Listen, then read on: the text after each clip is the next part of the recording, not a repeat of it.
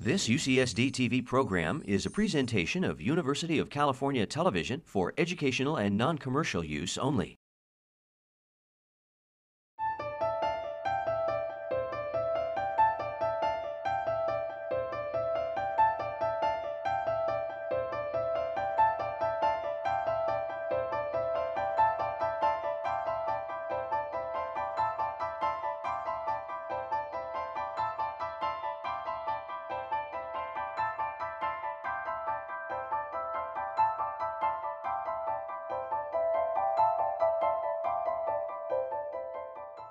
The first speaker is Elaine Mardis from Washington University in St. Louis. She's going to talk about the orangutan genome.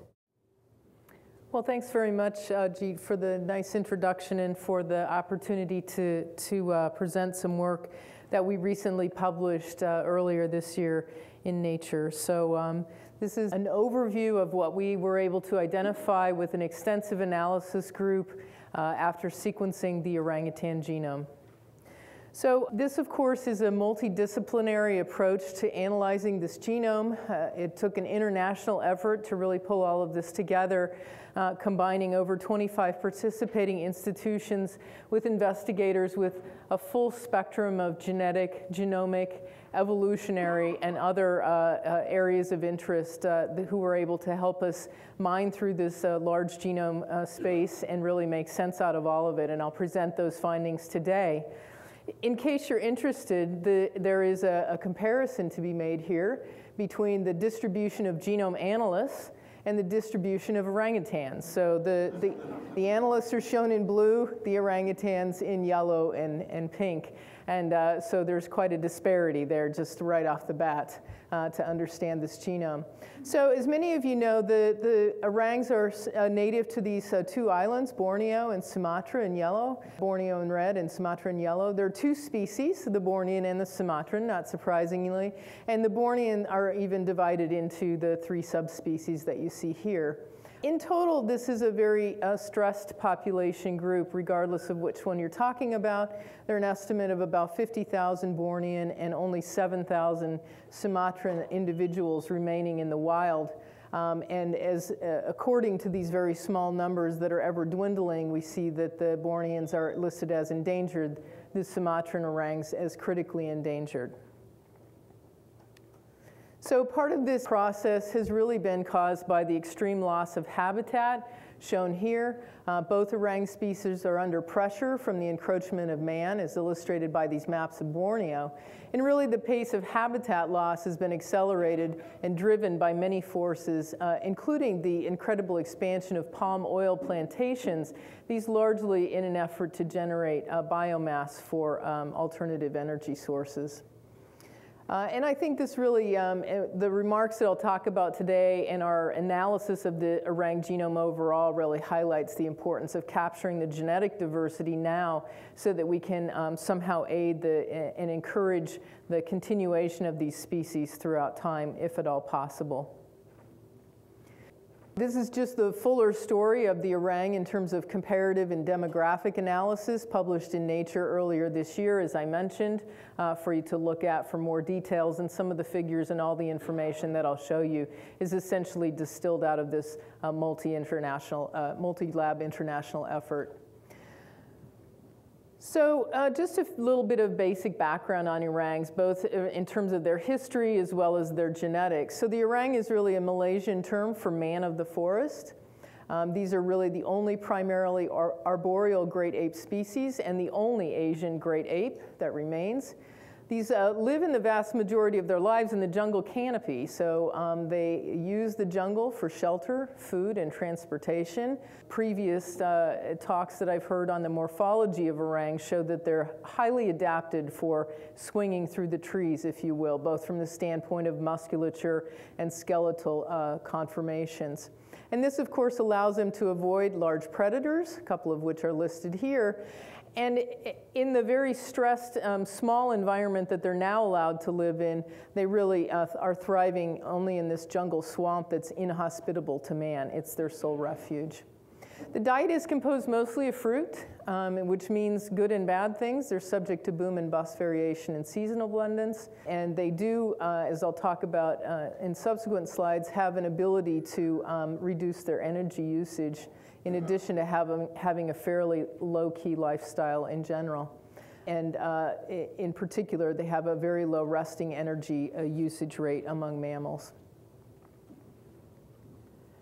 So more on that. The orangs have the longest natural lifespan, both in the wild and captivity, that's shown here. And in particular, they also have a very slow growth and reproduction rate, the longest interbirth interval known among mammals of about 8 years average duration.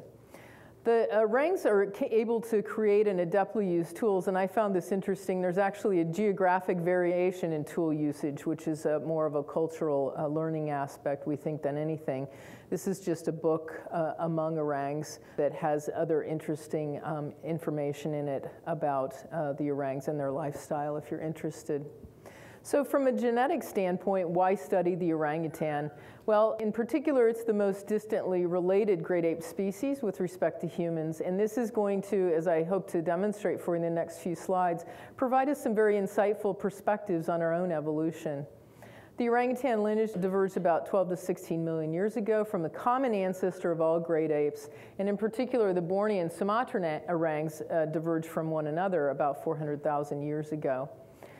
And in particular, we think that the Asian distribution and the arboreal lifestyle that I mentioned earlier subjected the orang to divergent population genetic and selective forces when compared to African apes. So as I'll walk you through now, the genome sequence that we were able to assemble and analyze allows us to look at orang-specific features, so there's value in that. And then also use these as a very important outgroup, as I'll also illustrate, to show us trends across both great ape as well as human evolution. So the reference genome was derived from Susie, who is shown here. She is a Sumatran orang housed at the Gladys Porter Zoo in Texas. The DNA obtained from her blood was obtained during a routine veterinary care visit, and from this we were able to sequence to sufficient depth using first-generation sequencing technology, capillary sequencing, a sufficient level to assemble her genome to relatively high quality.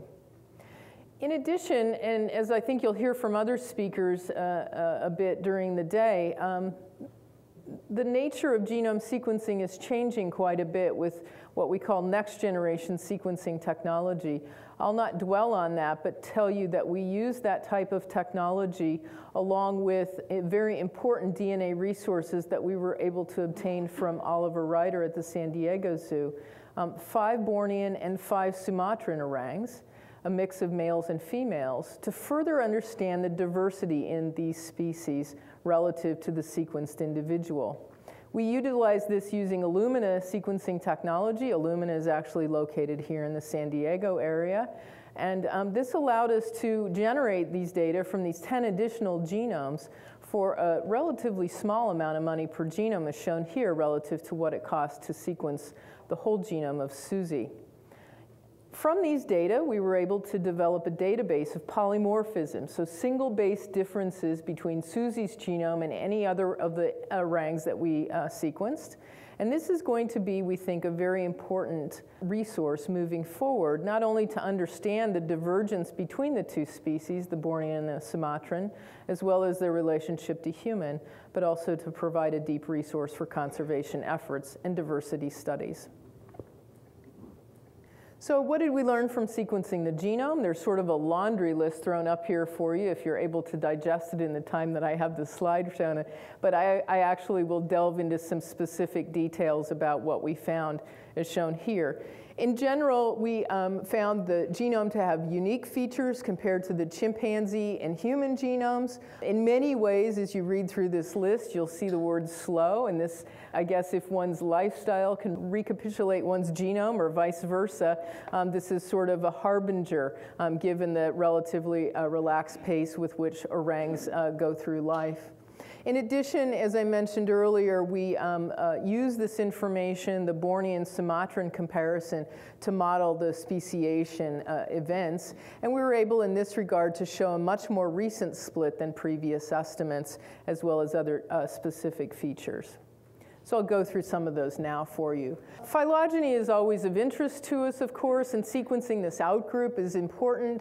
As shown here, orangs are about 97% identical to humans at the genetic level, and if we compare the two species to one another, about 99.7% identical. And this is roughly comparable to the bonobo-chimpanzee distance that was mentioned earlier. I should point out that both the bonobo and gorilla genome projects are underway, and so we'll have a very, very full picture of primate great ape evolution as we move forward in time. Earlier in time, there was a description of an inversion event on the orang chromosome using conventional cytogenetic approaches that was described as a so-called neocentromere. In our work, however, in the orang genome analysis, we were able to show that this was really not a new centromere, but rather just a repositioning event of the existing centromere, shown by the orderly format of these markers on the chromosomes shown here. So this is not an inversion, and this is something that we were able to show coming out of the genome sequencing data, along with other features of these particular neocentromere areas. We also looked very carefully at gene family evolution. This is a way where you look between primates and other mammals to evaluate gene gain or gene loss events per family of genes in over a millions of year period. And what we found coming out of this was that the highest turnover rate in gene families is observed in the chimp and human lineages. By comparison, the orang lineage has a rate about comparable to the rhesus macaque, which is half the chimp-human rate. So their overall gene family evolution rate also seems to be quite slow, as shown by other features of the genome. We also use this type of information to look for evidence of positive selection in specific gene families. This is maybe a sign of what makes a species unique. The orangutan branch, because it's this outgroup relative to humans, gives us an improved power to detect these genes that are rapidly evolving. So this analysis was basically done across 12,000 genes that were found to be shared between dog, rhesus, orang, chimp, and human genomes, as shown here in the full analysis of these genes in terms of where we could detect orthologs and how they had changed over time. In particular, one of the types of genes that we identified as being dramatically different are these 6 genes that fall in this lipid metabolism pathway. These all have moderate to strong signals of positive selections in primates, and in particular, they are known to cause these significant lysosomal storage diseases in humans, some of which are very well known, especially in human genetics circles. And this may indicate a link between rapidly evolving genes and specific neurobiological pathways, so therefore merits more investigation. And lastly, what do orangutans tell us about ourselves?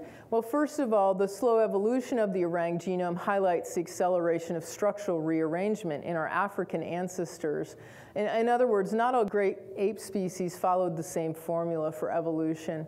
This further emphasizes the close relationship to us between humans and chimps at the genetic level, although if you look at the chimp genome relative to the human, it's even more highly rearranged when we compare that to the ancestral species.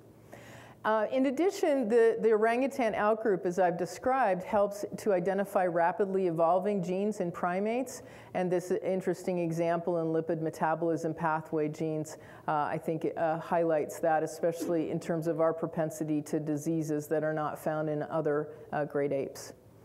The genomic data provide a granularity and resolution on genomic events that surpass the cytogenetic observations done years ago, and I illustrated that with the neocentromere identity that we came up with. And lastly, and I think as importantly as anything, we hold the future of the orang species in the palm of our hand, and it would be great to be able to take these genetic diversity information from the SNP database that we've developed to guide critical management decisions that can be obtained by sampling those orangs that still remain in the wild. So I'd like to thank you for your attention, and in particular to acknowledge here the Orang Genome Analysis Consortium, without which all of these amazing analyses, and many that I didn't have time to talk about, were done. I'd especially like to acknowledge my good friend Oliver Ryder and his sidekick Leona, without whom we wouldn't have had these important Bornean and Sumatran orangs to compare and provide the wealth of the SNP database. And I'd like to especially acknowledge my postdoc, Devin Locke, who was front and center. He's first author on the paper in Nature and was really integral to bringing this analysis team together, writing up the results and seeing them published earlier this year. And especially to thank the NHGRI for their funding of this and support of this effort. Thanks very much.